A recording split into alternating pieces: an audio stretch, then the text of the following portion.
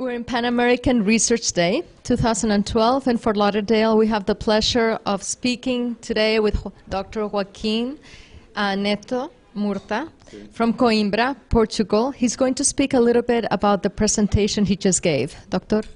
Well, it's a new technique that we developed since 1 year to obtain very thin lenticles for posterior transplantation.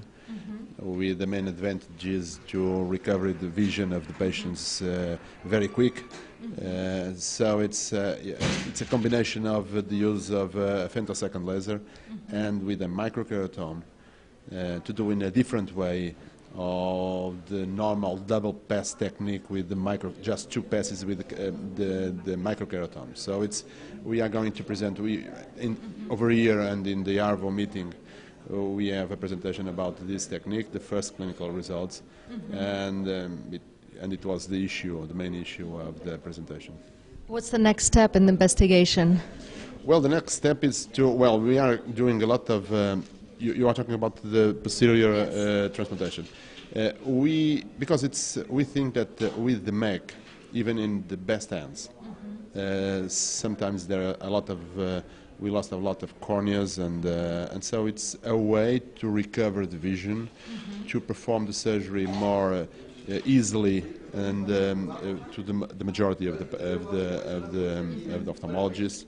And we are doing now, and we are going to present here in ARVO and ECRS in Milan this year in September, a lot of different results with this technique, because we have already a 1 year follow-up, and I think that one way to go in this field. How long have you been coming to Pan American Research Day, and how do you consider the importance of this event? Well, I have very good friends in Brazil and Spain and all over Latin America and the United States. I think it's very important, and this day is important in the ARVO meeting. I'm coming to the ARVO since '84. I think it's when I was living here in the United States. It was in Sarasota. It was a different way. But it's very important because it's a way the young people also come and to develop research and to increase that it's necessary not only to be a good clinician. It's necessary to have research and how to think differently. Well, thank you so much. I hope more young Portuguese ophthalmologists will be joining you. Yes, there are a lot of Portuguese people here.